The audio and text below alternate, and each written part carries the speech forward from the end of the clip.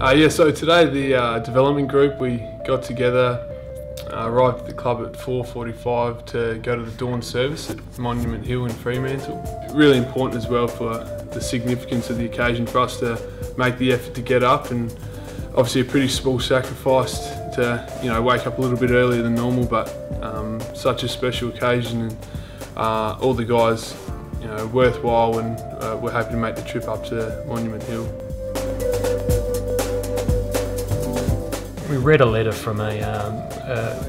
young soldier just prior to going up to Monument Hill, and he spoke a lot about the courage, and it was a letter to his mother and father, and for them it was really just a reflection for them. He was a similar age to what they are, and on the way up to Monument Hill, a lot of them, you could hear the conversation, and there were different stories about great-grandfathers and grandfathers and aunts and uncles and different people that had served, and so it really got everyone thinking and reflecting on what's come before them. To have the playing group go to the dawn service this morning, you really get to